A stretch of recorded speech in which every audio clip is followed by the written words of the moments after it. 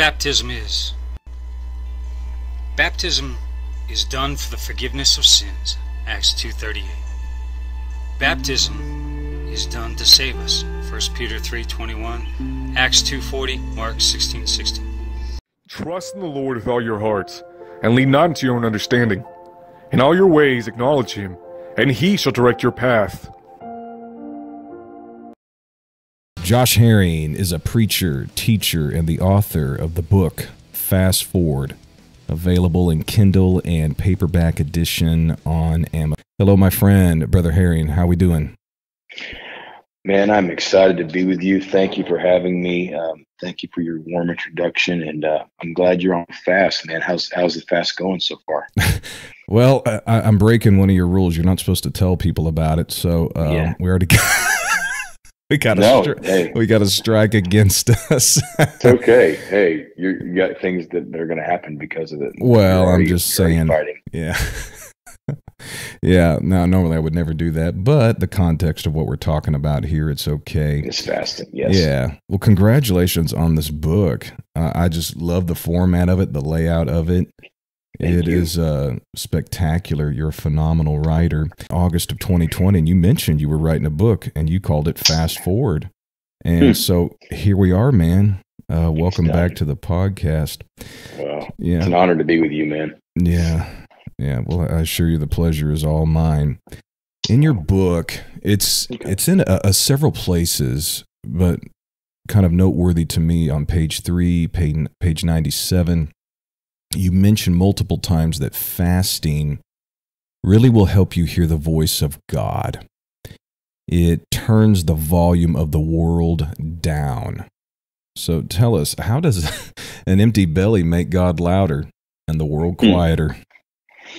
Such a great. I love the way you said that. How an empty belly make the Lord louder. I'll use Bible for everything I can here on these questions tonight. The two that come to mind when Moses fasted his first fast, which was 40 days. In fact, he's the first person we find fasting in the Bible. Although Job probably fasted before Moses did, because he did mention in his Moses wrote the book of Job, but it mentions that Job said he esteemed the words of the Lord more than his necessary food. But Moses is the first person reported fasting. So he fasts 40 days, which is an amazing feat for your first fast, first recorded fast to go that long. He comes off the mountain to the people worshiping the golden calf and the picture of carnality in the world. He breaks the 10 Commandments, and you know the story. And God calls him back to the mountain again. And this time, God tells him, don't let anything come near the mountain. Don't let any human, don't let any animal, let there be no sound as you're approaching me. I wonder if Moses got distracted by the sound when he was coming down the mountain of the people the first time, because he got so angry at what he was hearing and what he saw that he lost out on what he had just achieved. He basically stepped away from everything he had stepped into. And so this time God makes this very strong declaration. He says, this time when you approach me, I don't want any sound near you. I don't want any human. Don't come near me listening for my voice, distracted by other voices. Because if you really want to hear from me, the greatest way to hear from me is to turn down the volume of everything else around you. So when Moses went on his second fast, he was in utter silence. And ultimately, God shows him his hinder parts, or which, we believe is creation. And Moses wrote the book of Genesis, Sure. And he had to write all these things and know all these things from something. And so when God said, "I will show you my hinder parts," that's my past. And so he gets a visual or some kind of 40 days of hearing and seeing all these things God had done. But the first thing God told him was, turn down the volume of the world around you. And that's one that comes to mind. Another one in the Bible, Eli Now, he doesn't say he had an eating problem, the priest Eli, but it did say he was very heavy. And when God came down and spoke to Samuel, the child, in the temple, and Samuel could not figure out who was talking to him, multiple times God called Samuel, Samuel. Eli was asleep, and Samuel came to Eli and ultimately said, I'm hearing this voice. And Eli knew what the voice of God sounded like, but he also knew God was no longer talking to him. He was talking under the same roof, but no longer talking to Eli. And all we know is that Eli knew how to hear God, but wasn't actually hearing God for himself. And the only thing we know about Eli's physical body was that he was very heavy. Now, he might have had something wrong with him, but most likely there was some kind of lack of consecration in his life, lack of discipline in his life. So therefore, he knew how to hear God, but he was not necessarily hearing God for himself. I really think that the Lord, when you are fasting, it forces your brain to think differently than when you're feeding it on a constant basis, feeding your body sugars, carbs, different things. So your brain is automatically thinking different. And when you would naturally go to the fridge or the pantry for that afternoon snack, and you cannot do that because you're on a fast, your thought process is different. You might go pick up a Bible or a book and you begin to read. So you begin to think differently, and therefore you open up patterns of what you're listening to. I really think that when people turn down the volume of the world, it's very, very easy to hear from God. God doesn't stop talking. I talk to my children hundreds of times a day. I make different statements to my children. I don't sit there and go silent on them all day long. I speak to them throughout the day, and whether they hear me or not, that's a different story. But I do speak to them on a continual basis daily. Me too. And so when our Father speaks all the time. It's just that sometimes we have other things going. We're distracted.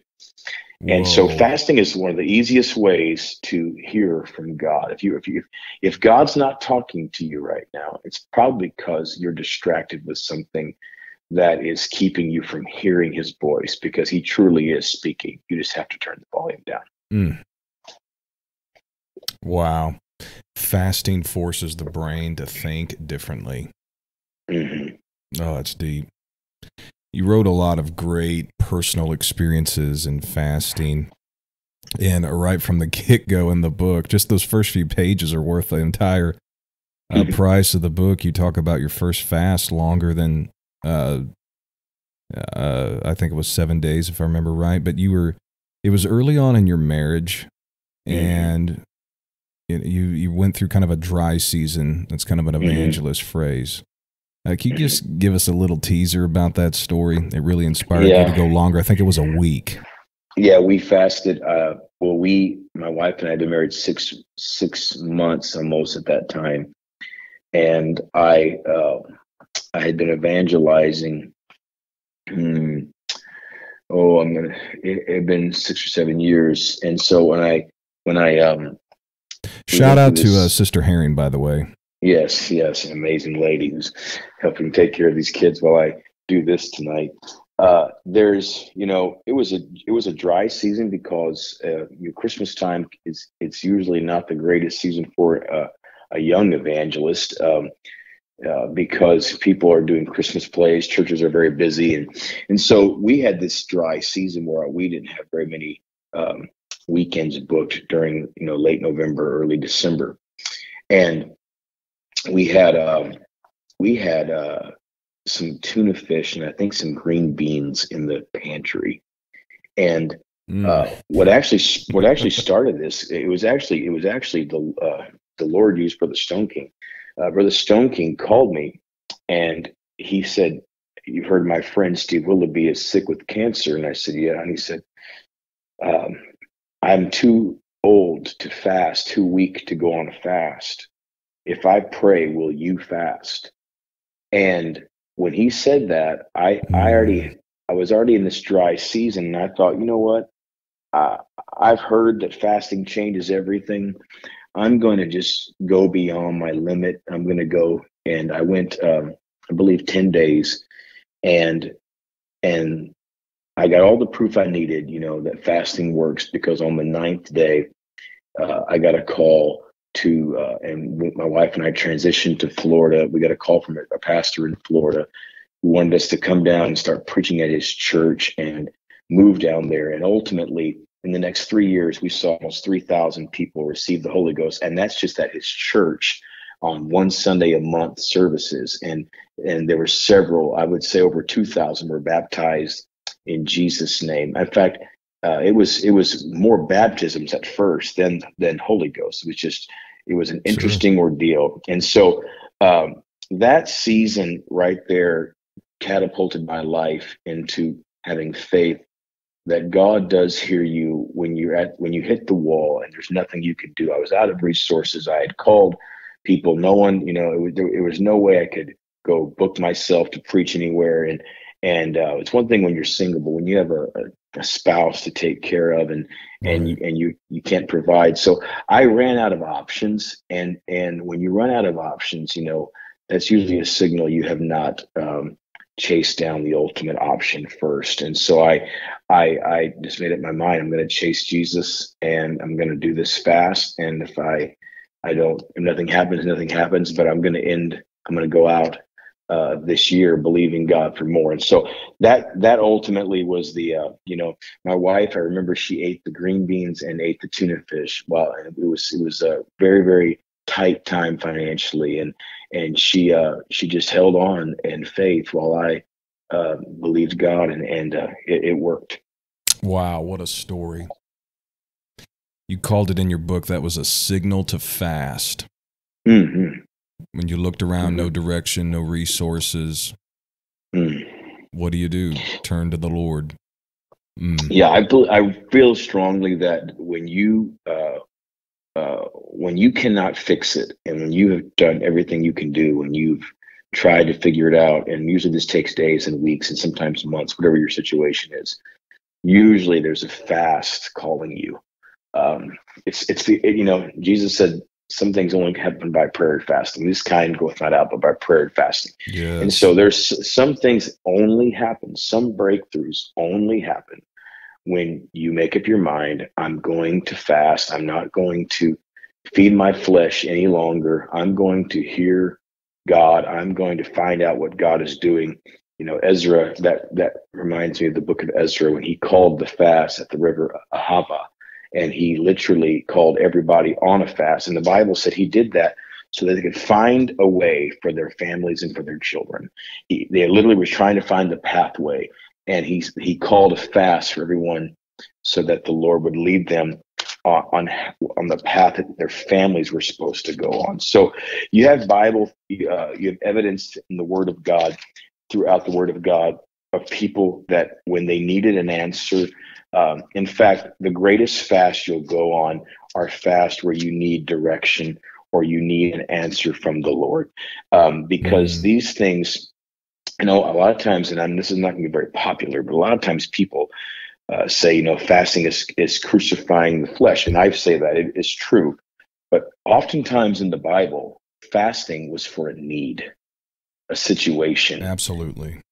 Yeah. And so more than crucifying the flesh, when I talk about going on extended fast, 3-day fast will usually get your flesh in subjection pretty quick. But anytime you get called to a longer fast, there usually is a need involved that's greater than just your flesh being crucified. Yes, we've got a lot of listeners that, all ages, young and old, but a lot of listeners are 18 to 25 years old, and that's a time in your life when you're really needing direction. You're leaving youth, becoming an adult. You've got school on your mind, career on your mind, getting married on your mind. And would you say things like that, a fast could really help somebody get direction on if they're supposed to marry this person or not, if they're supposed to go to this school or not, if they're supposed to take this job or not? 1,000%. I mean, that's the same advice I give young preachers all the time when they call me looking for direction. You need to fast your way into the into the answer. There's so many stories in the Bible where fasting was for direction. And I truly think that it goes back to your first question, hearing the voice of God. What is God wanting you to do? What is God asking you to do? Those are things that happen only from fasting. And so I truly believe that if you're a young person, you're trying to find your way, and back to that Ezra, that Ezra, it's chapter 8, verse 21 through 23. And it literally says, I proclaimed a fast there at the river Ahava. We might afflict ourselves before our God to seek of him a right way for us and for our little ones and for all our substance. And he said, I was ashamed to ask the king basically for help. But then he said, so we fasted in verse 23. We besought the Lord, and he was entreated of us. So he said, we were all looking for direction. I was embarrassed to ask people what to do. So the only thing I knew was to fast. And he said, and God heard what we were fasting for. So if you're wanting God to tell you what path to take, do something to get God's attention. What are you doing to get God's attention right now? What are you doing to get God to move in your situation? I know you can sit there and say, I'm waiting on the Lord, but we're all waiting on the Lord. What are you doing while you wait on him? What kind of fire are you starting? What kind of sacrifice is on your altar? How big is your altar? What are you doing in preparation for what you're expecting God to do? So I think that the showing God you're serious. There's few greater ways to show God you're serious about his direction in your life than fasting. There's very few. I don't know of any of more painful to the flesh things you can do than fasting. It's the ultimate. I'm dead serious, God. This is all I can do to get your attention for what I need you to tell me to do. Yes, it is. I like to think of it, you're going back to the beginning. The first sin that mankind ever did was by what he ate. Correct. And as a way, you're saying, as Adam and Eve should have said no, I'm saying no now to food. So that's, I think that is profound, because we think of fasting as something that preachers do for direction and evangelists and missionaries do to have a revival, but fasting can open the door for the voice of God for some of the key choices that you have to make in your life. Oh, without a doubt. Your education, your marriage, things like that. And then, of course, a man who's middle-aged, our age, wife, kids, where to go with the family, what to do for the family. A fast will force your brain to think differently, to hear the voice of the Lord. Great illustration, by the way. You're always talking to your kids, and they don't always listen. Yes. and that's the way it is. We're children in the eyes of God. Yeah. You brought out some really good insight into a lot of Bible passages, but specifically on pages 21 to 23, 27 to 28, you talked about Esau and also the young prophet from Judah. Both of these men had the opportunity to say no to food, but because they ate, it drastically affected their future. So, and you make the point, don't focus on the current fast, the current situation, but rather focus on what is to come, what is to come after the fast. And I think a lot of us do that nowadays. It's the key to remaining steadfast. Now, I know you talked about motivation is really not how you're going to keep the fast going at all. It's really determination. So my question is, so focusing on what follows the fast is essential to remaining steadfast in it. Yes. The way I like to tell people when I'm talking to them is this: start your fast. When I'm talking about fast, I'm talking about extended fast that, where there's a need involved. The only way you're going to last long on a fast is to start at the finish line.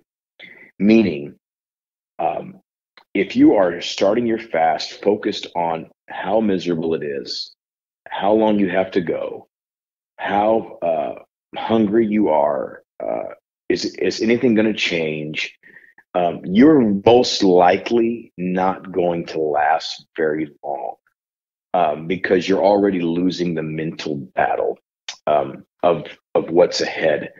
And when I say start the finish line, you need to enter every fast completely full of faith that what I'm fasting for is going to happen. So I'm going to complete this amount of days. I'm already seeing myself at day 20 or at day 10 or at day 30 or whatever it is that you're going. I'm not seeing myself on day 2 right now or day 1. I'm seeing myself at the end of it, because what I'm fasting for in the future has so much more value than what I'm struggling with in the present. It's like, when you think about what you're pursuing, and that's why I tell people, Brother Gleason, you need to have something big enough worth fasting long about. Because if the devil can pull you off the fast within 24 hours, either you don't believe what you want to believe God can do, or you really aren't putting God to the test. If you can fast for something and get the answer within 2 hours, it's probably not very big. You need to have something that you cannot make happen with your connections, with your finances, with your resources, and yet know it's from God. And then that's why I tell people to put a list when they fast. Write a list down of things, not that you hope for, but that you fully believe God will do. Now, let me back up and say this. Fasting does not twist the arm of God to give you something, but fasting does position you to receive the favor of God. Fasting brings things to you. That's why the book is called Fast Forward. It brings things from your future into your present. Things that maybe you would not be ready enough to receive for 3 or 4 years or 5 years will manifest this year in your life because you complete a fast and you sacrifice. There's something about getting God's attention. And so when you have something big enough worth fasting long about, you're starting at the finish line. You're already looking at the future saying, if I can hold on, if I can go through this excruciating trial, 7 days, 14 days, 40 days, whatever it is, on the other side of this is everything I need, everything I'm fully waiting on, the destiny. I tell people that in between your dream and your destiny is a road that only discipline can travel down. Discipline is the vehicle that travels and takes you from dreams into destiny. So you can daydream about your future all your life and ultimately never see it. But when you step into fasting, you're declaring, I demand answers. I demand the promises to start manifesting. I am stepping out of the flesh and into the spirit. You've made statements to me that you're never more like an angel than when you're fasting. So when you are fasting, you are becoming spirit. You are literally killing flesh and becoming spirit. And you are very, very connected to the will of God. Let me just say this, and I hope this is okay, but I really just want to, I feel it's very okay. Okay. I preached a message recently called The Scent of Sincerity. And I was praying, and the Lord spoke to me that the sincere prayer is what he desires the most out of anything, a sincere prayer. And when I began to study the word sincere, I realized that sincere is in the Greek, in the book of Philippians, this word is literally, it says to be tested by the sunlight, to be judged by the rays of the sun, to be tested as genuine. When something is sincere, according to Philippians in the Greek, it's tested by time. The light of the day determines how sincere the prayer request was, okay? So when you get up in the morning and you pray, God, I really need you to do this today, and then your actions all day long don't reflect what you prayed, what you actually said was, God, I wasn't really sincere about what I asked, because my actions are saying, as you're testing my prayer, when you release a prayer, of course, Revelation 5, Revelation 8, and those prayers are taken up before the Lord as as a fragrance. They are dropped off before the Lord. When you pray that, when you release that, those prayers go before his throne. But when you are doing other things all day long and not connecting to what you prayed, then your prayer was really not sincere. Now, why am I saying this? What does this do with fasting? It's very simple. Fasting is like fuel to a fragrance. It's like it's like you can get on an elevator at a hotel. Someone could have just been on that elevator with some kind of perfume or cologne on. You don't even see that person. They're not on the elevator any longer, but you can smell what they're wearing because they were in the room. That's what fasting does to a prayer. When you pray something that's sincere and serious, it's a fragrance that comes before God. But when you fast about what you prayed, the fragrance doesn't leave the room. It stays in his nostrils. It's like you're still there in front of him saying, Lord, I need you to come through in this situation. You've stopped praying. You're doing something else. But because you're fasting is keeping the fragrance of the prayer alive. And because God not only hears our prayers, he smells our prayers. And so that's why they're literally odors, the Bible calls them, for him. So he smells the motive of what I'm asking for. So if he's continually smelling a sacrifice, it's difficult for him to say no to the request, because the scent of fasting is keeping the request right in front of him. Oh, that's deep. If Esau would have said no to Jacob's offer, he'd have had the birthright. Totally different outcome.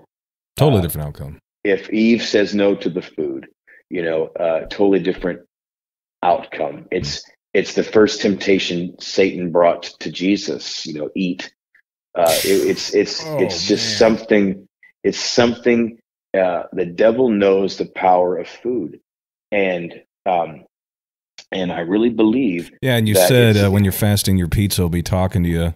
Come eat me. Sure does. He said that in the book. It's funny.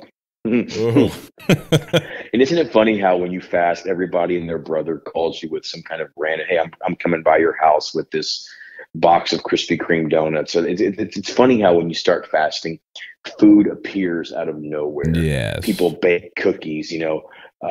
It's amazing how people bring stuff to your home. They just want to bless you. In fact, one time I was on a fast and someone said they brought this massive amount of food to our home, and they literally, I was on day, I don't know, 16 or 17, and they told my wife at the door, the Lord told me to bring this food to your home. And I wanted to laugh, and I thought, the Lord didn't tell you that at all. The devil told you to do that. Yes. And so it was interesting. But yeah, it's so interesting how our choices determine what we're actually going to receive. It's just like the young prophet from Judah headed up to judge Jeroboam on his way back. The old prophet offered him food. The young prophet said, nope, God said don't eat. In fact, he said, an angel told me. And what's so sad about that story is the Lord told the young prophet don't eat, and the old prophet said, an angel told me you're supposed to eat. And Paul said, if you preach anything, or in any other angel anything, let him be accursed. And the secret that the young prophet missed was that he said, I've heard from God directly. And the old man said, I've heard from a messenger of God. That's it.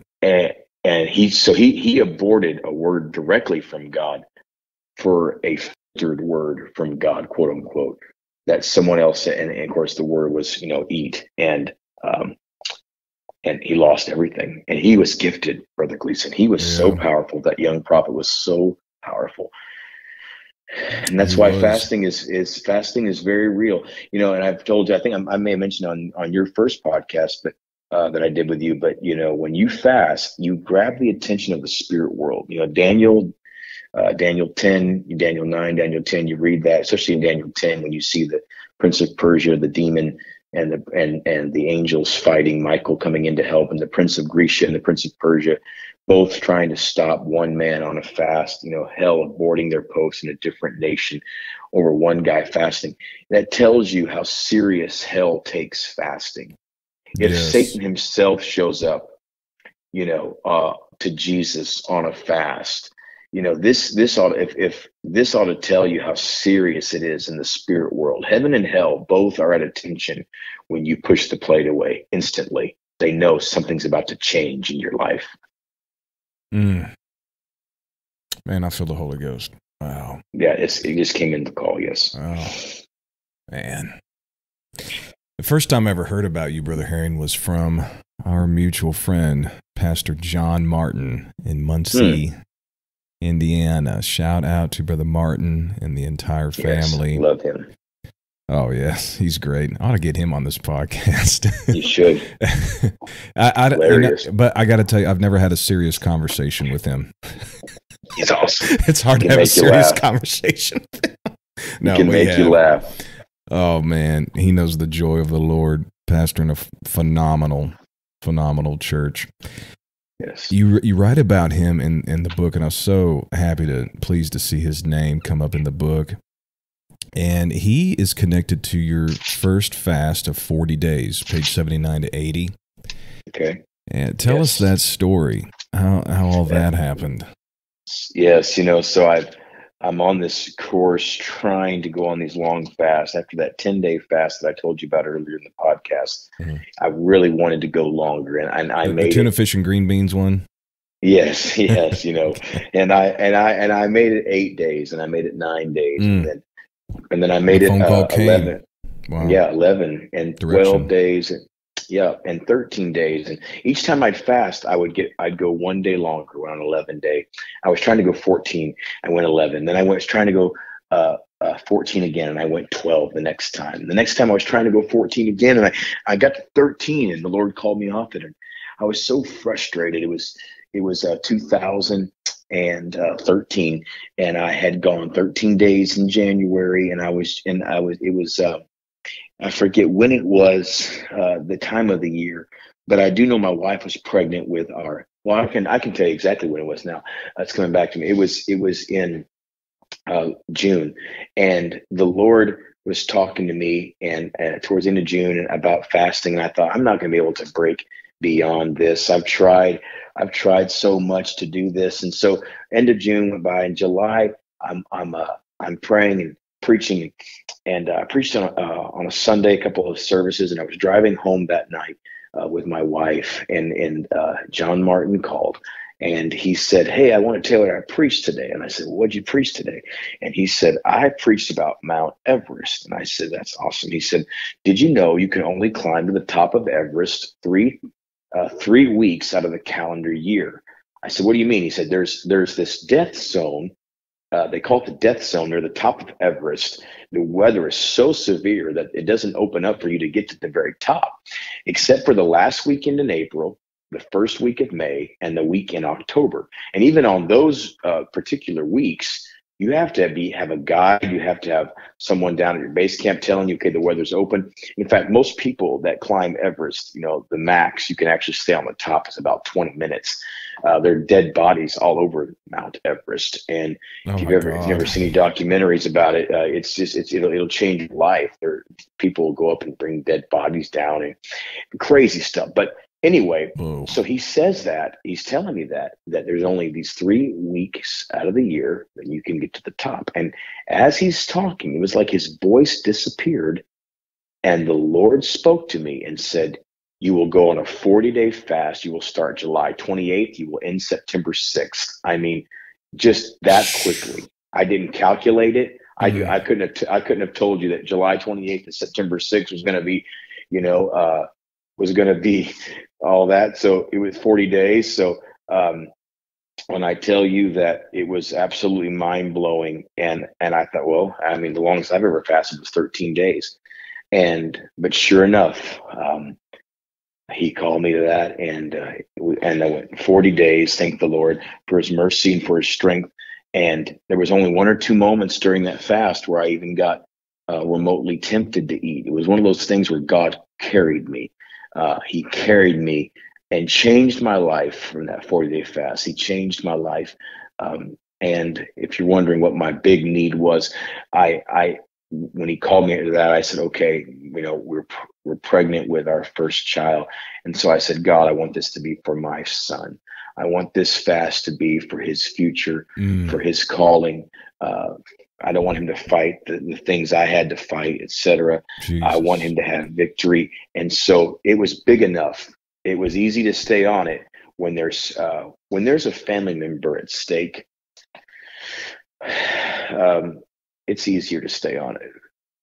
When there's someone you love, that it's really easy, Brother Gleason, to stay on it. I mean, it's hard something at times. big. I mean, yeah, it's something big, man. It's like, this is my baby involved. So, so that was that, and that story. And it was just so powerful. In fact, I have a mentoring group called Everest now. There's 65 young preachers in it, and that it's from that phone call of just incredible moment there. In fact, I don't know if I put this in the book or not. I don't remember, but maybe I did, and forgive me. But I remember on the 40th night, let's just go deep here. On the 40th night, I went to the church, and the sanctuary had no windows. And I remember two things on that night that changed my life. One was, at one point, I was praying and speaking in tongues. I looked up, and there were these, what I would call, they looked like figures that were upside down triangles with heads or with lights. They were all connected all over the walls. They were dancing. It was like, I believe they were angels of the Lord all around the walls. Oh, yes. And they were just, I'm not saying upside down triangles, probably not a good way to describe it, but they were I've seen them. shaped. That's what they look like. Yeah. Okay. Diamonds. Yeah. Okay. Mm-hmm. Yes. That's a better way to describe it.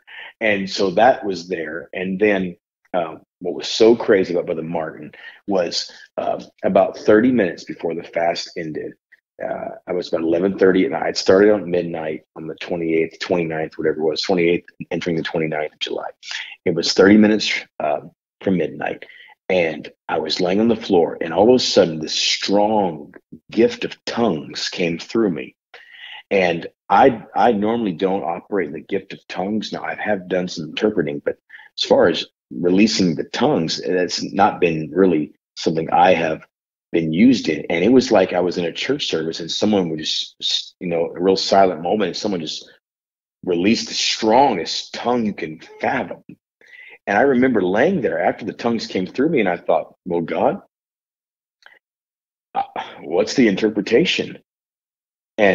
And I heard my phone ding, and I thought, well, I'm not looking at that right now. I'm very connected, and it dinged again to remind me.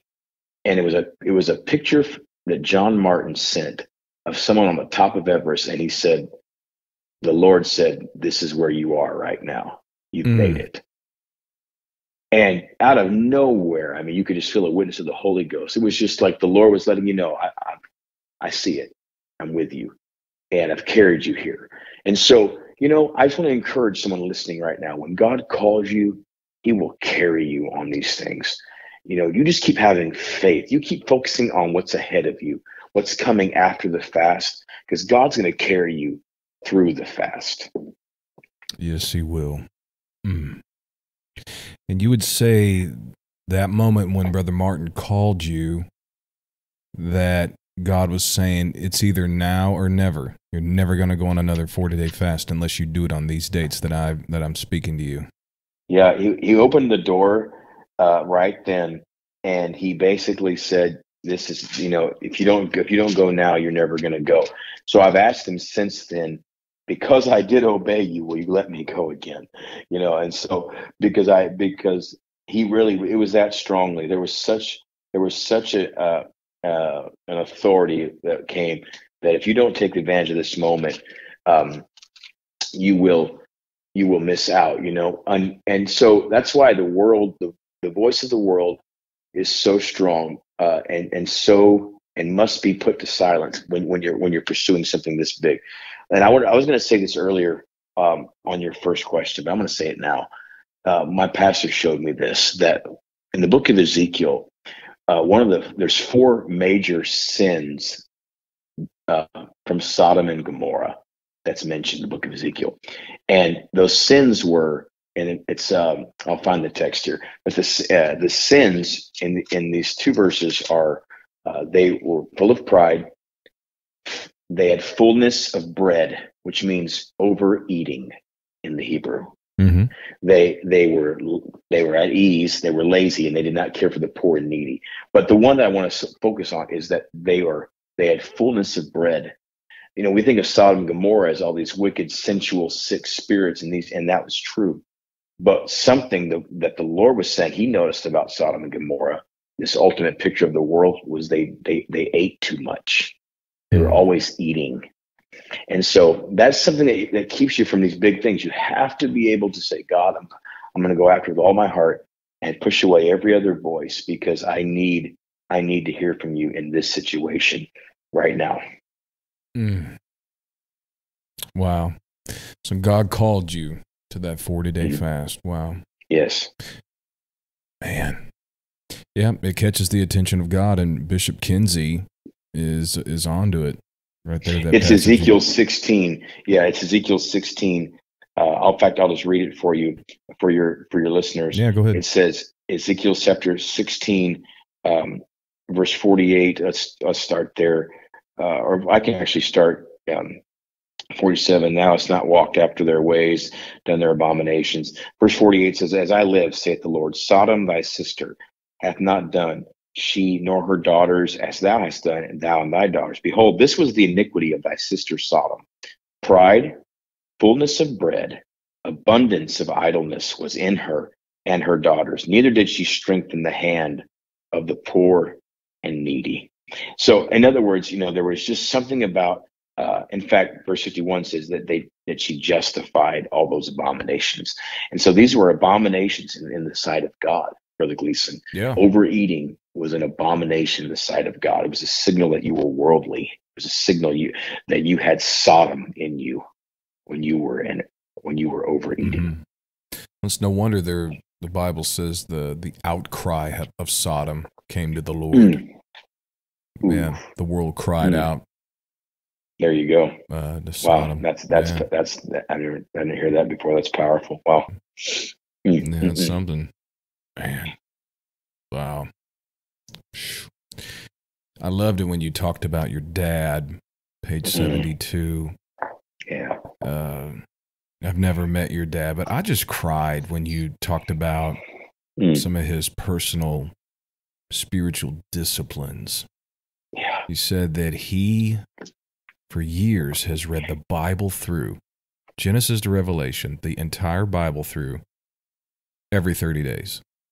Every 30 days. I'm not talking every 3 years. Every 12 times a year. 30 days. 12 times a year. And every day he goes 12 hours in a day without eating. Every day. So he fasts every day for 12 hours. Yeah. Okay. So he's done the Bible he did for that almost 40 years. So yeah, you saw that growing up. My whole life. I think he did it. I think he started right before I was born. I'll be 39 this month.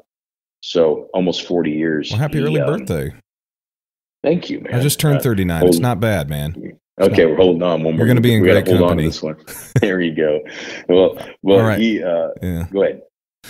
Yeah. Well, my question is, so you're 7, 8, 9 years old, and you seeing your dad just devouring the Word of God and fasting every day. What do they call that now? Intermittent fasting? That's a word for it. The 12-hour thing. So he was doing it. He was doing it before it got popular nowadays. Oh yeah. How did that impact you as a kid and teenager? Well, especially the Bible reading. It's about 40 chapters a day, I think he reads.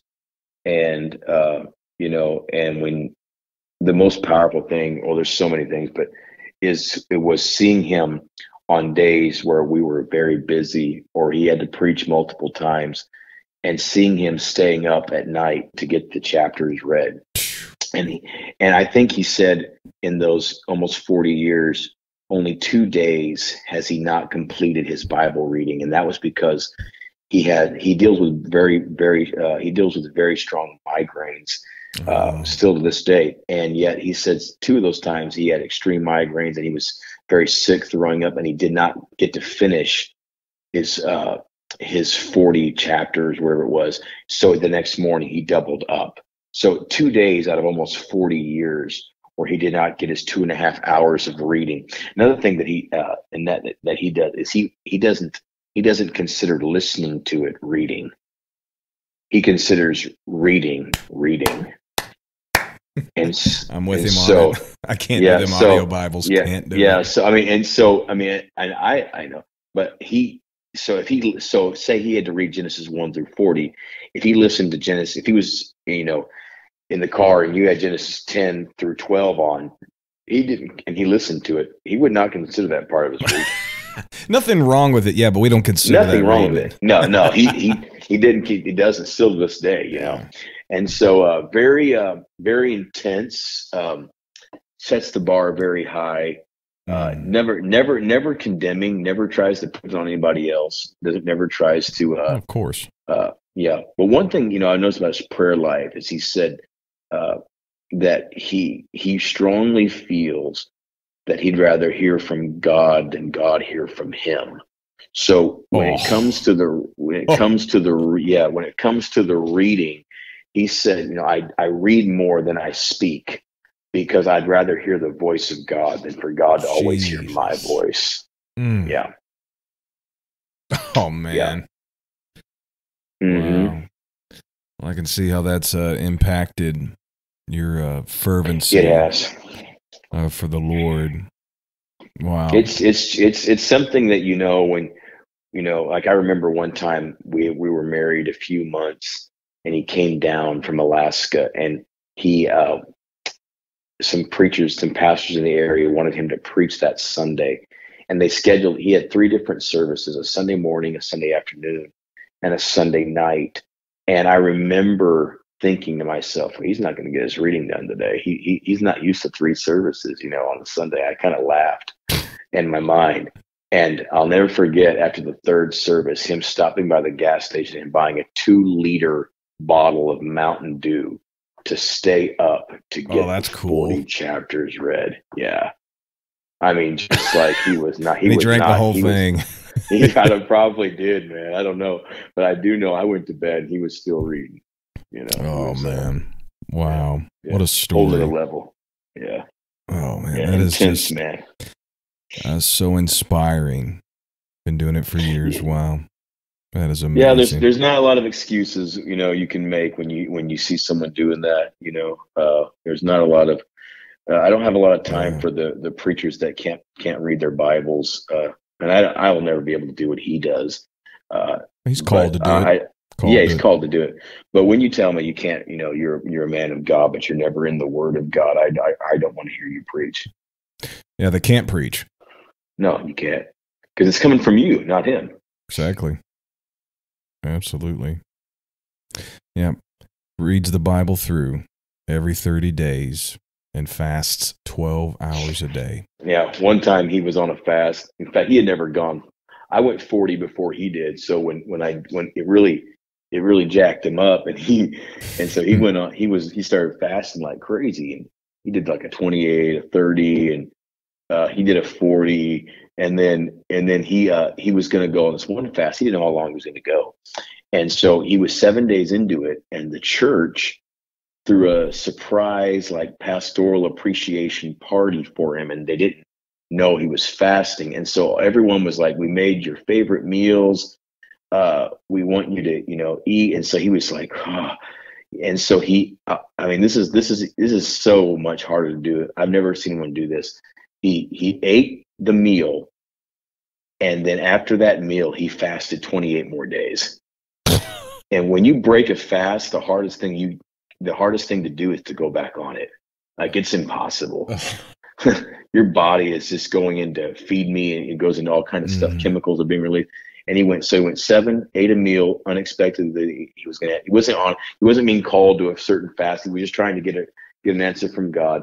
And he fasted 7, ate the meal, and then went 28 more days. So he basically went 35 days with one meal. So it was crazy. Oh, man. That's something. Praise God. Wow, that's neat. Mm-hmm. Your chapter 11 about secrets about strongholds, I think, is very relatable to what a lot of people have been dealing with for years. Okay. What is your definition and examples of a stronghold, and how can fasting tear it down? There's a lot there. The word stronghold means castles in the Greek. Stronghold, castle, or fortress.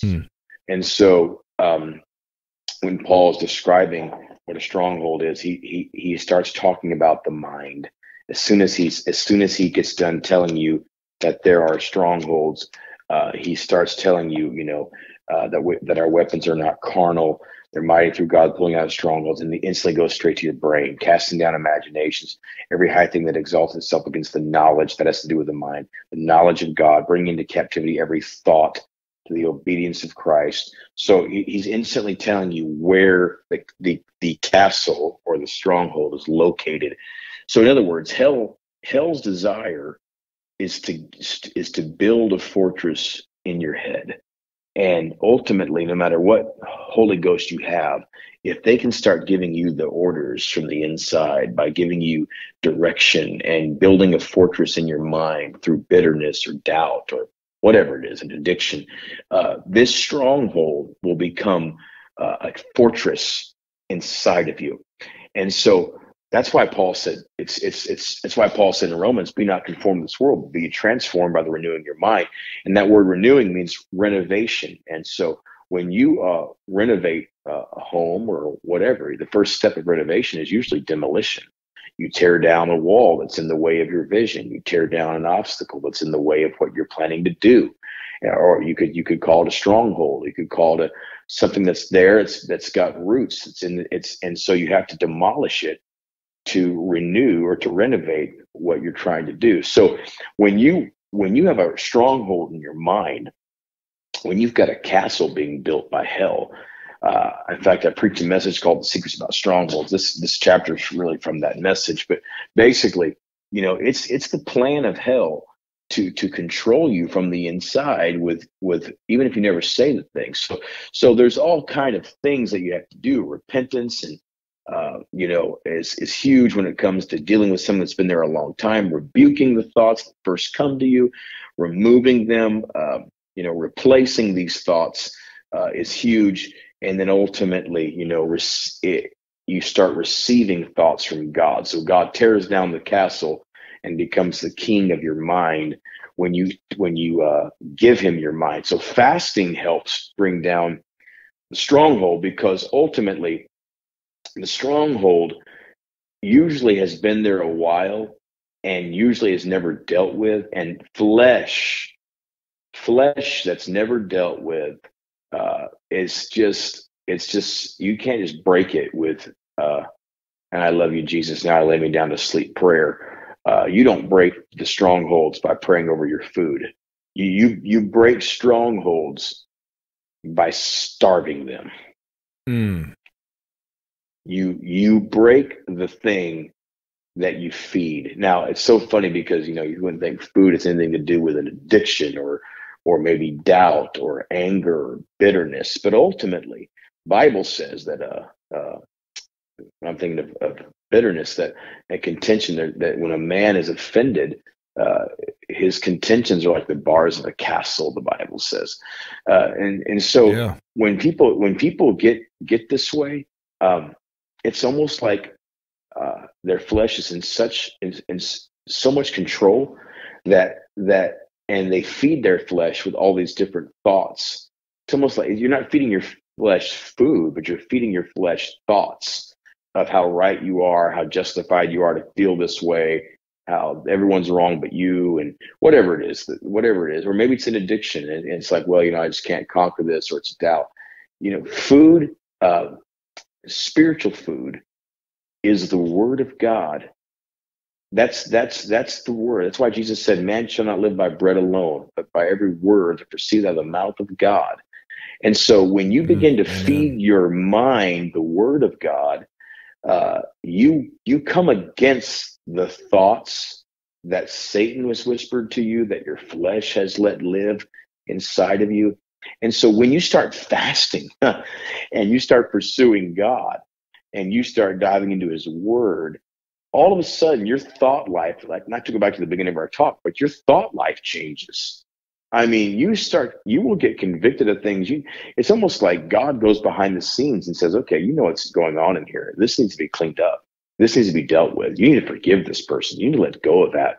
That's a grudge. You need to drop that. You know your real motive over here. When you're doing this over here, you know what your real motive is. And those are those are the words of God that only come when you have put something from your flesh on the altar. So the greatest way to do that is to fast. And when you start to get down to the crevices of your life and the issues in your heart, it's amazing how fasting will bring those issues to the altar and will kill them. Fasting will kill those things that are absolutely living in you that no one knows about, but yet you know about, Jesus. And God knows about, and Satan knows about them. And so when you start fasting about it, yeah, I read a book. I forget who wrote. I want to say it was Dr. Franklin Hall, who wrote several books on fasting in the 1940s. But he said something. He said someone said they couldn't fast because they got angry when they fasted. They would lose their temper. And he said the fasting's not making you angry. The fasting's exposing the anger that's living inside of you. That's the truth. Fasting exposes what's hidden in your spirit, not to others, but to you. And you'll be so convicted. Oh my goodness, that road rage, that whatever that is, that struggle, that's living in you. And fasting brings it to the surface. And so it forces it to be dealt with. It forces the renovation, the transformation of your mind. And so I really think that if you really have any kind of, if it's doubt, fear, anxiety, depression, anger, lust, whatever it is, fast about it. I mean, you might not like how you feel the first couple of days. It's going to rear its ugly head. It's going to frustrate you. It's going to show up. Fasting just makes things show up. But if you just keep fasting, you will weaken that thing. But the Stone King always said, fasting weakens the devil. And so when stuff's coming to you from the devil and building that fortress, and you start fasting, you're tearing brick by brick. When I say brick by brick, thought by thought, layer by layer, stronghold by stronghold, things that have had access to you that you've firmly not let go of for years start weakening. And then ultimately you're a different person when you're done fasting. Mm. And a fast may just be the very thing that could heal people with mental struggles. It did. I believe that, of course, there's people in the Bible, that you could say, well, I'm not sure they fasted or not, but we do know that when Jesus fasted 40 days, and then when he went to the man of Gadara, this is where the demons were inside the man. And this is where he said some things go up by prayer and fasting. We know that man, when the Lord delivered him, the Bible said was clothed in his right mind. So something about Jesus saying this stuff only comes out by fasting. He's talking about these, what we'd call mental illness. These are demons. I'm sorry. That's how I feel about it. These are spirits anyway, these are spirits that get medicine, and they literally, and I'm not saying every time, but there's a lot of times when it's a demon. And Jesus said, if you want this stuff where you want to see these mental breakthroughs take place, where the demons that are controlling someone's mind flee, and this person that goes from crazy to normal, fast. I'm going to tell you a story that's not in the book. I don't think anyway. I remember years ago preaching a Spanish service with a missionary who was interpreting for me from South America. And he told me this story, Brother Gleason. You're going to want to hear this. Tell it. He said there's a pastor in South America, and this is 12, 15 years ago. I don't know if he's still alive, that was notorious for praying and fasting. We wouldn't know his name. I still don't know his name. But this missionary said, this pastor is known in South America because he fasts and prays, but he sees sicknesses in people. And he'll walk up and pray for them, and they'll be healed. And I saw it's cool. He said, no, you don't understand what I mean. He said, at our camp meeting last year, he walked up to a girl who was mentally retarded and 10 years old. And when he walked up to her, the parents said, "What are you doing?" He said, "I see a black vein in her forehead." And they said, "What? There's no black vein." He said, "There's a black vein in her forehead." There was no visible black vein. He walked up and said, "I command that vein to disappear." And she looked at her mom and dad and began to talk to them completely normal, instantly. Whoa. Instantly was healed. Jesus. I've seen kids that were autistic receive the gift of the Holy Ghost. And when I'm talking about they couldn't dress themselves, had to be held down on the bed to get dressed. 10, 12 years old, get the Holy Ghost and instantly be normal. Wow. I remember in Atlanta at Brother John's, there's a healing. It is. There's a healing going on of a little boy right now in Atlanta. He's about 6 years old. His name is Ronan Jones. And about a year ago, I went there. I was walking out after the first service. They had 2 morning services, and the grandpa grabbed me and said, "Would you pray for my grandson? He has never spoken a word, and autism, has never spoken a word." And I turned, said, "Sure." And so I prayed, and I instantly saw the mom, just her face was just releasing so much doubt and so much pain. And so I just laid hands on her and spoke peace and said, "Okay, Ronan, I command you to speak. And Lord, open this young man's mouth, and every spirit holding him back, remove it." He just looked at me, nothing happened. The next day, they sent me the video. He's in class, and they're showing something on the screen and naming the colors. And he opens his mouth and starts naming the colors. And every time I've gone back there, they've asked me to pray for him, and they tell me about the progress. This time, he's saying, "I love you, Brother Herring." He told the doctor, "Hello, Dr. So-and-so." He's saying, "Good night, Mom and Dad." It's every time I go pray, there's a progression. There's new words. Oh, wow. Yes. And so I believe. Glory to God. Yes. And the Lord, only God can do this. I remember, Brother Gleason, a story. I hope I'm not boring you guys with this. There's just stuff's coming to me. But absolutely I remember not. This is okay. Intriguing. You just tell me Powerful. when I need to move on. Tell it. Okay. I remember being in Florida, and I remember a service of Sunday night, and a man walked in, and I had never seen him at this church before. I preached lots of times. Probably mid-40s. He had 2 earrings in his left ear. He was, I want to say he was Hispanic. He was on the front row. He was deaf. And the girl was doing sign language for him the entire service. At the end of the service, we were praying for miracles, and I went over and I laid my hands on him, prayed, nothing happened. I walked away and was trying to pray for others, and the Lord said, "Go back." So I went back, and I put my fingers in his ears this time and said, "Lord, open these ears," and nothing happened. Walked away. The Lord said, "Go back." And I said, "Okay, well, I've gone twice, God, and we've done nothing." So I went back and I prayed again, "Lord, heal him and open these ears." Nothing happened. And I walked away, and when I walked away, God said, "It's a spirit." He said, "You're praying for him to be healed when it's a demon. He needs to be delivered."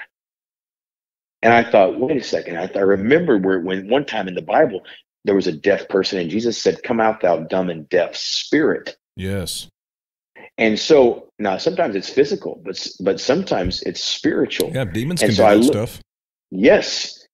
And so I thought, well, let's just see. So I turned and I said, "Come out, thou deaf spirit." And when I did, he instantly, and I'm not trying to make it gross on the call, but he started dry heaving into his hands for 30 minutes. One person said they counted that he dry heaved and vomited 500 times in 30 minutes. When he got done 30 minutes, he fell to the ground. Let me back up, because I told him, I tried everything. I told him to take his earrings out. I was just going after him. And he fell to the ground. And when he did, he did something in sign language. He started moving his hands. He was talking to the girl. And I said, "Wait, what's he saying?" And she said, "He's saying the torment and the gnawing and the screaming is gone." And I said, "Then Lord," and I put my fingers in his ears, and I said, "Lord, If the spirit is gone, open his ears that he might hear. And instantly he began to scream, I can hear, I can hear, I can hear. The demons had left, and there's an angel in this room right now. The Lord had instantly made him whole. And so sometimes it's not what you think it is. You know, it might pose as a mental illness. It might pose as anxiety or fear. It's a spirit lurking in your house that needs to be spoken to. Victory is a decision. You have the Holy Ghost. You are a child of God. You've been baptized in the name of Jesus. Victory is not a fight. It's a decision. You wake up and you can decide, I'm gonna have depression or I'm gonna have victory. I can live in anxiety or I can live in authority, because you have the real thing. It's just a decision. You have to receive it. Jesus' name. You start fasting, you'll see stuff like that. Yes, you will. Wow. Awesome. At the close of this podcast, go to Amazon and get your copy of Fast Forward by Brother Josh Herring. It will speak to you. It will change your life. You'll receive direction. You'll receive power. Amen. In Jesus' name. Brother Herring, you've mentioned a couple of your messages. You also preached not too long ago at General Conference 2021 on Friday night. Our movement is on a mission. And I listened to that, actually watched it, and it was awesome, bro. What a word. Man, you're kind. I would have loved to have been there, but as you know, we had a baby. We had a baby that, that was, my wife was close to delivering our third son. Remember that. Yeah, so that's why we weren't there, but we were cheering you on through the internet. A phenomenal message. Would you mind telling us about your preaching General Conference is, I can only imagine. I've heard my dad talk about it, but tell us about your experience leading up to the service and what was it like preaching it and what followed? Okay. Well, I got your dad was the one that let me know, and then it was going to happen. It was in March, and it was going to happen in October, I believe. Yeah, October 8th. And so I instantly had several months to, be nervous and stress and all these things. And so a few months had gone by, and I had not heard from the Lord. And I had people tell me, well, it's going to be one of your messages that you've preached. You're going to preach and walk off the platform, and you're going to know this is it. I had people tell me, the day before you get there, the Lord will drop it in your spirit. And I wanted to hear from God, so I just did what I know to do. I went on a fast, and I wasn't a long fast. It was like 7 days. But on the sixth night, the Lord began to tell me what to preach. And he began to just reveal all these things in the book of Nehemiah to me. And he told me, the one thing he said was, do not preach this before General Conference. I don't know if I'll ever preach it again. I don't think I will. I mean, I might use points in the message in other messages, but I won't probably ever preach that message ever again. It was a one-time deal. I mean, unless God changes it somehow, but it was on a fast that he gave it to me. It was very clear. I wept for hours. Now, so I knew I had the word. Then came the attacks. My body started having, I started having chest pains. I started having something go wrong one day. My body was aching. And I had this weightlifting injury where I didn't know what was wrong, but every time I turned my head left, I had this, what I call like a lightning tremor, go across the front of my head on the right side above my eye, like a lightning strike. And it had been going on for a couple of months. It started off with, 3 or 4 times a day. Then it was about 10 times a day. Then it got up to about 150 to 200 times a day, to the point where if I turned my head left at all, there was a lightning strike going across my face, across my forehead, and then my chest was hurting. And so it was so severe one day that I thought, something's wrong. I need to have this thing checked out. Maybe I've got a herniated disc. And so I went to a chiropractor. They couldn't figure it out. They said, we don't know what it is. And I said, okay. So anyway, I started having, it started getting so bad, I ignored the chest pain. I started having this just absolute ridiculous struggle to even barely. It got to the point, Brother Gleason, where if I turned my eyes left, if I looked left without even moving my head, I was having these, and I was getting a little nervous. So we had this urgent care hospital clinic down the road. It's actually a hospital. And so I told my wife that I don't do this kind of stuff, but I'm gonna go because I think I got something wrong here. I can't even turn my eyes left. So I went in, and the first thing they did after they checked my pulse and my heart rate was they said, "Do you have a living will?" And I said, "Why?" They said, "If you don't, fill it out immediately. Your blood pressure is way above stroke level. And we're not letting you go anywhere. We could care less about your lightning strikes in your head. Something's wrong with your heart." And so they began to do test after test after test, 7 hours worth of tests. And I mean, it was every kind of test. I know for a fact that I got the bill for all of them. And they just tested me. They tested. Well, so they didn't give me any answer. They went to another test. Well, finally the doctor came in, and I was sitting there like, my pulse rate would not go down. It would stay at 110, like you were walking briskly or maybe a slight jog. But I was laying still. I'd been laying still for hours, 7 hours. It was so high. And the doctor said to me, "Can I ask you what you do?" And I said, "Yes, ma'am, I'm a preacher." She said, "Well, that makes sense because this is a spiritual attack. There's nothing wrong with your heart." Now, a doctor at a hospital. And I said, What? And she said to me, and this is what my jaw hit the floor. She said to me, "This reminds me of a preacher who fell over dead in Australia, and he was dead for 45 minutes. His name was Stone King. Have you heard of him?" I didn't know what to say. I just looked at her. I said, "He just texted me 20 minutes ago."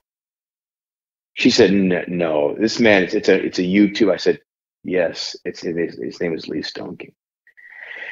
She didn't know what to do. And so she walked out of the room. Instantly, someone came back in and said, "We're getting ready to release you. There's something wrong with your heart." My pulse rate went down instantly. When that doctor walked away, someone walked in the room and erased the name of the doctor on the marker board and said these words to me: "That was not your doctor tonight. You had a different doctor," and walked out. Whoa. That's all they said. I can't tell you if it was an angel of the Lord. Your dad believes it was an angel of the Lord. I believe it was an angel of the Lord. It was too real. She knew the details about the Stone King. She was letting me know, "You're going to be okay." And I knew it was connected when I walked out of that hospital. I knew it was connected to General Conference. I knew it was an attack for what God was going to release. So when that night came, I fully believed that heaven had spoken to me. God had given me his word, and hell had attacked me. And you had spoken to me such clear words of you gave me so much insight of what was going to happen in the conference. The Lord gave you such clarity. I had peace because I had heard from God. I had fought the devil, and I had heard from a prophet. And I knew that God's will was going to be done. And bro, the Lord, he did it. It was awesome. He moved in a mighty way. It was fun. It was fun. I'm glad it's over. Wow. And you had to pay quite a price for it. Yeah. And by the way, let me just back up.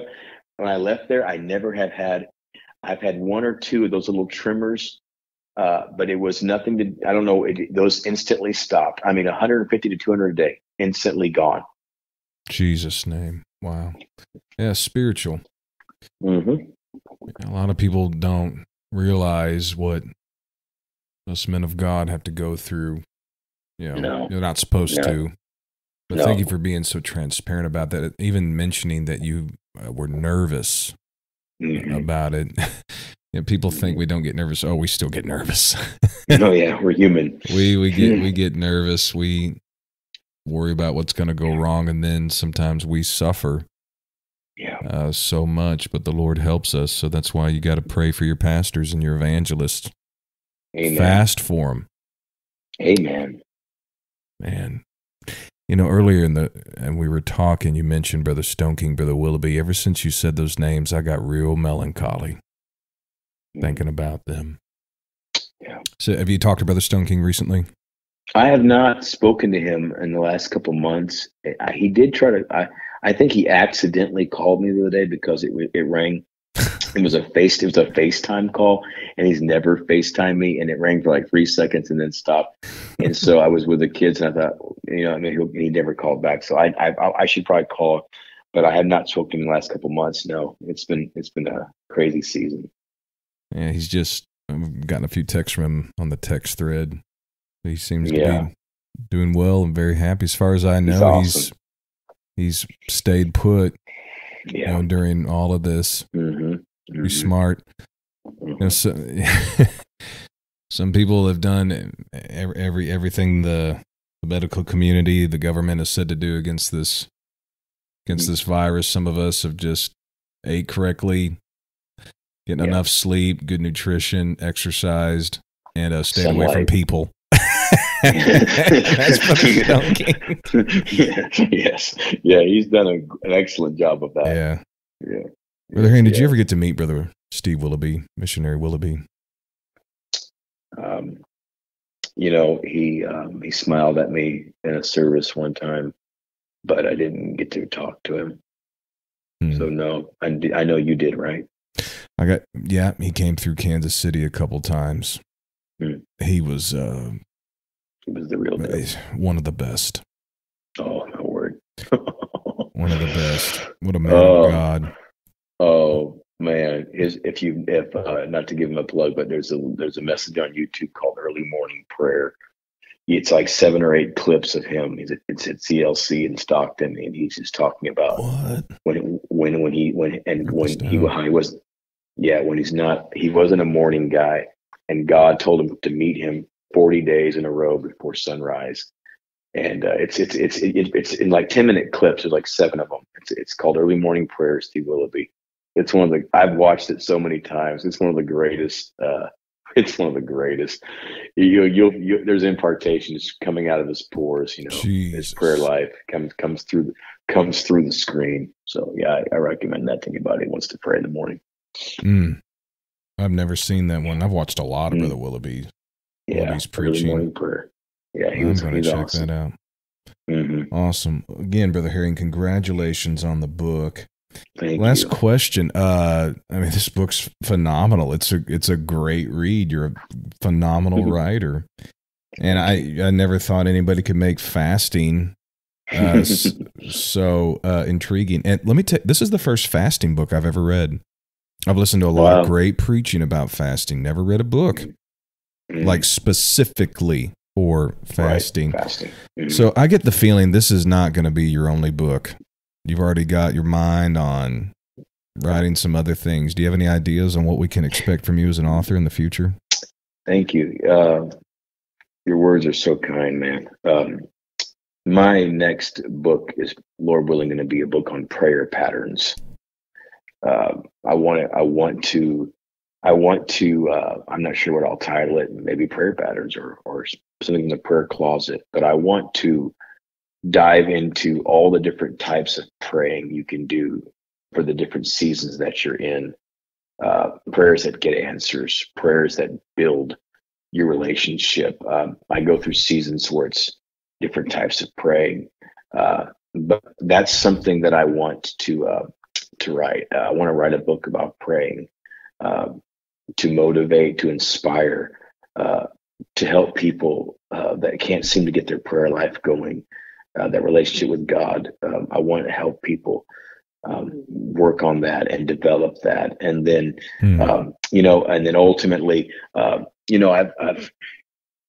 there's people in the Bible that we all all preachers love to preach about, and people that seem to connect. And I seem to connect with different people in the Bible, but I'd love to write a book about discipline and Joseph and just the life of how to get your dreams unlocked, how to go from dreaming into your destiny, and the pathway of of getting your dreams on the table with God and to where they actually manifest. And it's not just some pie in the sky idea, but you're actually living what you once dreamed. And so I've got several chapters ready for both. I just have to have the time, to get this going. But those are the two. I strongly recommend to people. I told someone this today. Guys like you, Brother Gleason, are so gifted, and this podcast is just proof, beyond your natural anointing as a prophet. But people like you and others that I've talked to that are very gifted, I strongly encourage you to pray about writing something, because I write in a prayer journal every morning, and someone asked me today, "Why do you do that?" And I said, "It's for my kids." And they said, "What do you mean?" I said, "In fact, in the beginning of my prayer journals, I write a note to my kids. It's for when I'm gone. It's, in fact, the last words are, I'll see you in heaven." And it's patterns of prayer. It's different seasons of my prayer life where you can see I'm doing this prayer, this certain type of prayer for these certain amount of days, and then you see it shift, and you see it on the pages. You see the shifting of the way I pray on the pages. And even if you don't write a book, just writing in a journal is so healthy for you. Write down the verses that jump off the pages of the Bible to you. Even if you type them in your phone, you don't have to write them in a journal. I physically write them with a pen in a journal, but you can type them on your computer or your phone. But get into the habit of writing, journaling. That's probably what led me to writing this book, was journaling prayers. And so I just strongly encourage people that and you are just one, but you're so many things, so much insight in the spirit world. If you wrote a book on just the spirit world and just the things, the types, the shadows, the signals, the different things, what things mean. I mean, I wouldn't just buy it and read it. I would be promoting it everywhere, because it's so needed right now. You're an expert on the subject, and so you've lived it. So my thought is this: when God let me fast, all those long fasts, and it's still not done. More is coming here pretty soon. My desire is that, this needs to get contagious, and I shouldn't use that word in today's world, but this needs to spread. We need people to start doing this. We don't need a few people that know the power of it. We need this to go across the world and let people see what God can do in their personal lives. It's a weapon. It's wisdom. The book may not be wisdom, but it's just having insight to how to fight the enemy. So if you, for instance, wrote a book on spiritual warfare, I mean, it would change thousands and thousands of people's lives, man. And so I just encourage you. I encourage others that consider writing. We want to hear it. And so, man, please put it on some pages so we can see it. And I'll tell you, your book did inspire me to write. I appreciate all the kind words. You and I, this recording's just only a little small glimpse of some of the great conversations you and I have had. Yeah. And I tell you, if COVID did anything for me, it kind of got me out of my shell a little bit to start talking about my experiences and things that I've seen and known. And wow. Man, I do want to write books. I'm looking over here. I've got my journal right now, and it's something. I write to my kids and my wife. And I write a lot to people that are so dear to me, and write down what I'm thinking and feeling, and it is very healthy. Yeah, I do want to write a book. I sure do. Wow. There's something about seeing the notes. I have, and I've shared these with you. But, I have some of Billy Cole's notes, handwritten messages he preached. When you have those notes, it's like there's something it's just a treasure. It's still alive. You read the Word of God every day.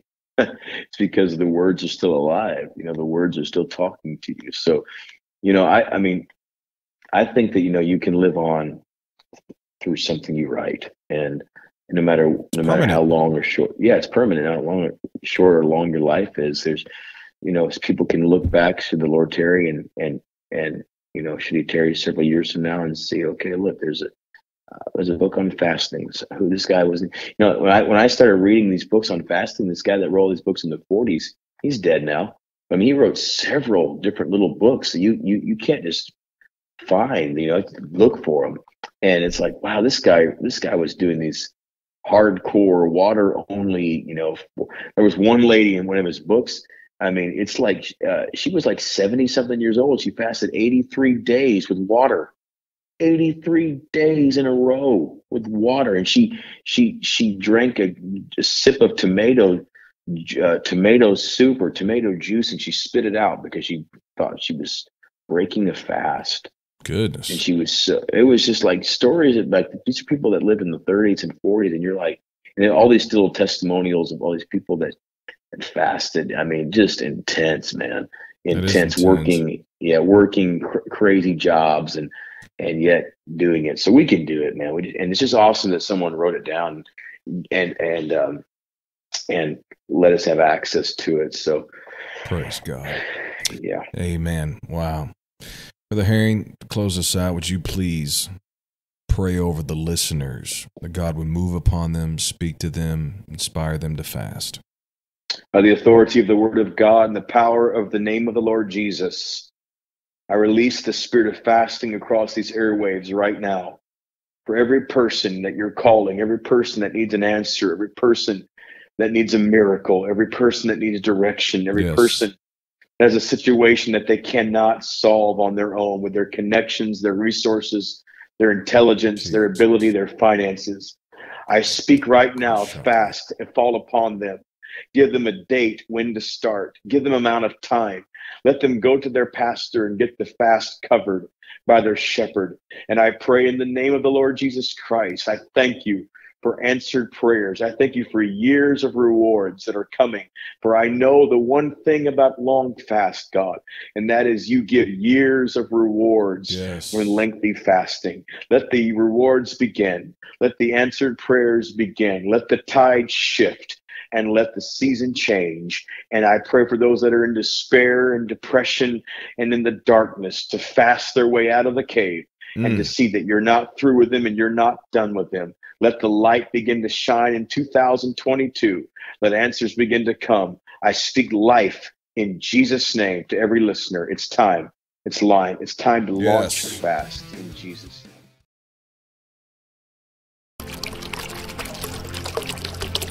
Next day, John saw Jesus coming toward him and said, "Behold, the Lamb of God, who takes away the sins of the world."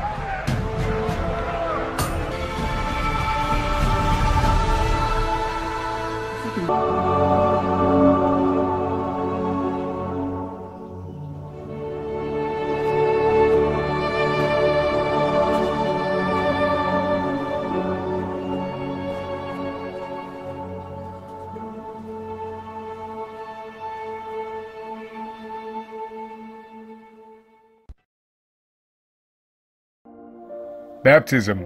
Then what? Baptism is a burial in water for accountable beings unto the remission of sins, for salvation, to get into Christ, to become a new creature, to get into the one body. Then, walk in the new life, study and grow, become a servant of righteousness, keep self pure, be an example, have faith in God, follow Jesus, put first things first, resist temptation, be faithful, and be fruitful. Baptism is done to wash away our sins, Acts 22:16. Baptism is done to be reborn to new life, John 3:5, Romans 6:3-6. Baptism is done to clothe ourselves with Christ, Galatians 3:26 and 27.